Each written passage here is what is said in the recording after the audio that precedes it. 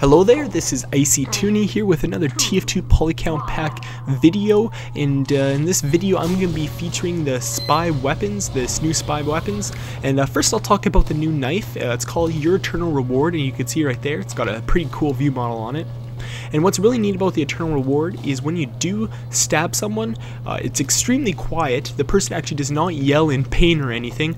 Their body does not appear on the ground, and you take the disguise of the person almost instantly. So right here I'm going to stab that engineer, and as you can see there's no body on the ground. He didn't yell at all, and that really allows you to get away from the enemy unscathed, because a lot of the times it's hard for the enemy to see that someone was backstabbed. So right there, that heavy didn't even see that his medic was backstabbed because it was so quiet, and I was able to get a few chain stabs there. So those are the cool things about this weapon.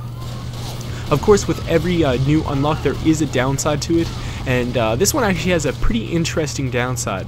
With the knife you are actually unable to disguise unless you do kill someone. So at the start of the round or at the start of a life, you actually have no access to any of the disguises in the game. So you have to get that first kill in order to be really useful with it. But again, it makes you be a lot more precise with your kills, and yeah.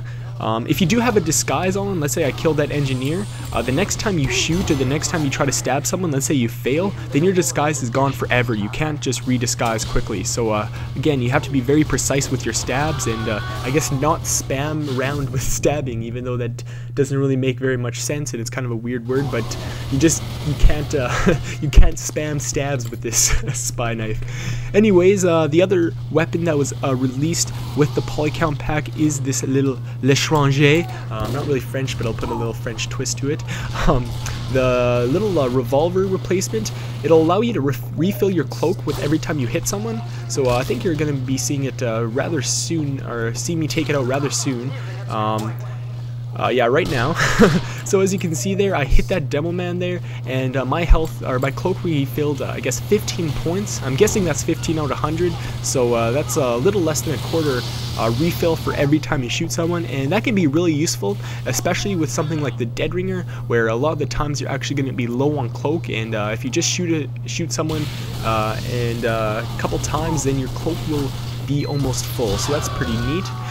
But the one downside with it is if you do want to refill your cloak, a lot of the times you're actually going to have to sacrifice your disguise because of the new knife if you equip both of them together. So I'm thinking that this new revolver is going to be more well suited for if you're using the regular butterfly knife. But anyways, it's still a pretty neat weapon, and because I'm equipping both of these weapons at the same time, and I have the new sniper hat equipped, let me see quickly the name of it, the Familiar Fez. It actually looks pretty cool, even though I don't think I taunted the video so you can't see it, but still it looks really cool. And of course you guys know that Valve released a little bonus for wearing all 3 items in the Polycount set. So the bonus of the spy, if you haven't already noticed, is when I dead ring extremely quietly, and that's because the spy's watches now, if you wear all 3 of the items, then the spy watches are extremely quieter, and the Dead Ringer basically sounds like the invisibility watch when it decloaks, and that is extremely useful. I can't say enough how awesome that is for the spy,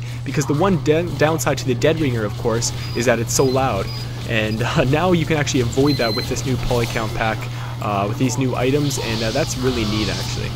So anyways, here on Upward, pushing up the card a little bit, with this new setup, it's kind of hard on payload maps and attack defend maps to be quite as useful, because a lot of engineers, of course, on defense like to build sentry guns, and a lot of the times it's hard to get past sentry guns unless you have a disguise. So you can see what problems will arise, and I'll actually show you some later in the video, but it's still a pretty fun map, and as you can see they're dead ringing very stealthily, and actually, yeah, that demo man's gonna chase me around here. So I guess I can talk about some of the other features that were released with this Polycount pack. One of the biggest ones is trading, and I think Valve did a great job with the trading. It's actually a very simple process. Basically you just go into your little backpack menu thing, and there's a little trade icon at the bottom, and that allows you to trade with anyone on your friends list or anyone in the server, and that makes it really easy. The menus are pretty simple, pretty clear, and I was really waiting for Valve to release that, and I think they did a really good job on that. But one of the things that has stirred a lot of trouble in the community is the release of the new cash item shop. And basically Valve has taken all their unlock weapons and put them in a cash shop and put some prices next to them, and now you can buy any weapon in the game almost, other than like some specific weapons like golden wrenches or like the Bill's hat or anything. And a lot of people are angry at Valve for doing that. People think they're selling out and just being really greedy, because Valve is someone who's always said that they were going to release free updates and stuff. But no one is really forcing you to buy the cash items in the first place. Of course, you can get all the Polycount items without real money. But the one thing, if you do use real money, of course, you're going to get them a lot quicker. And one of the real big problems with this is because all the bonuses for all the for all the 5 Polycount packs require the headgear. Most people know it's almost impossible to get specific headgear, and now people are saying that it's really an advantage to buy the headgear, and the Valve said that they would not give any gameplay advantages for for buying in their cash shop and blah blah blah. So you can see kind of what problems have arisen there. I of course did buy my Polycount pack. That's kind of why I have all the hats. I know a lot of people are going to be, no, why'd you do that? You're selling yourself short and all that stuff. You're wasting your money. But I don't know. I've been enjoying this game for about 2 years now. I've paid, I think, $20 for this game when it got it on the PC. And I think it's the least I can do to Valve. I also get a nice perk of getting all the bonuses and stuff. But I'm not really going to be planning on buying too many items from the cash shop anyway. I'm not going to be buying any paints or name tags, even though some people do like those customizable options. But anyways, it's gonna, I don't know, I just did it for fun, and I wanted to try out the cash shop, and $50, hey, I can get $50 in 4 hours of work, I guess. I don't know about you guys, but anyways, the round is almost over here. That card is near the end, and you're gonna see a little bit of a problem with the real dagger right now. Because there are sentry guns around there, and there are a lot of enemies there, it's kind of hard for me to get behind enemy lines in the first place, so I was kind of stuck just on that window trying to snipe people with my L'étranger. So that's kind of really one of the big problems, and that really comes from attack, defend, and payload maps with the spy. So I'm actually going to die right there. So that's why I actually would prefer to use this setup on push maps where you don't really have to worry about sentries or people gathering in the same areas, or people being concentrated in these same areas. But anyways, I think this is nearing the end of the video here. Of course, the cart is on that last ledge, and we're going to see if we can give it a quick push and down the little hole of doom. That soldier was using the black box, of course, and that is a new soldier Polycount pack weapon, which I will be featuring in some future videos.